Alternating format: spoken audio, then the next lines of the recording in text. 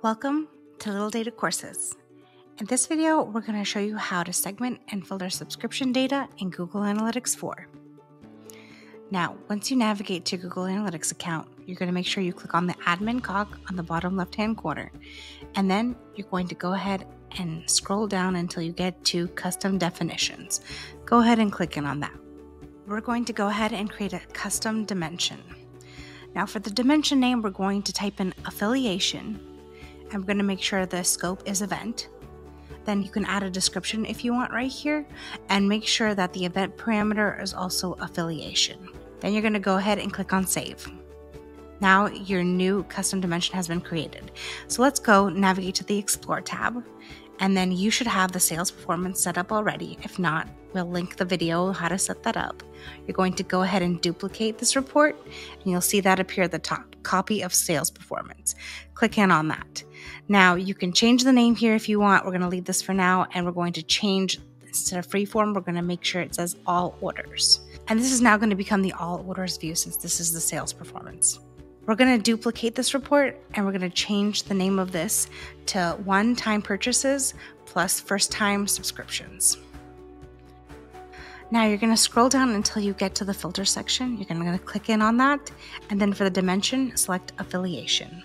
For the filter match type, you're going to select does not match regex.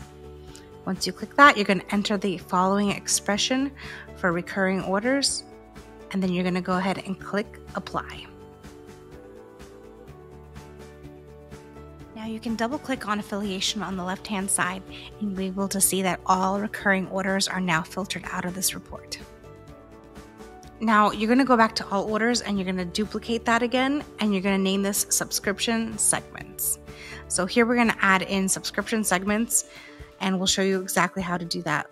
Now you'll go to the segments on the left hand side. You'll click on events segment since it's not a user segment, and then you can search for the purchase event, and then you're going to add the parameter for custom.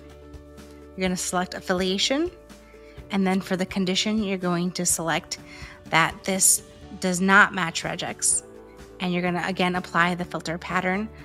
This one's going to be for subscription, and then you're going to go ahead and click apply. You'll name this segment one-time purchases OTP, and you'll save and apply.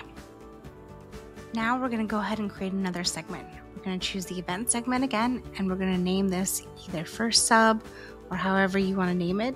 For the new condition, we're going to go ahead and type in purchase, click in on that, and then for the parameter, we'll go with custom, affiliation, and for the condition, matches regex, and we'll type in the filter pattern here, and this will be first order, and then we're going to go ahead and click on apply, and then save and apply. Now we're going to create one more segment, and this is again going to be an event segment.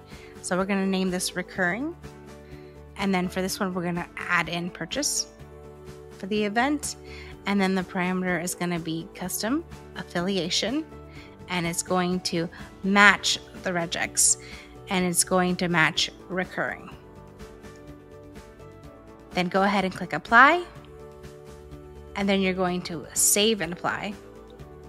Now you'll have all of this in one report, and you can easily access this, share this with your colleagues, and you can remove the segments, and you can have all this filtered data in one report for easy access regarding subscriptions.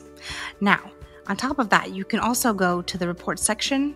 You can go down to acquisition and click on the traffic acquisition report, and you can customize this report as well.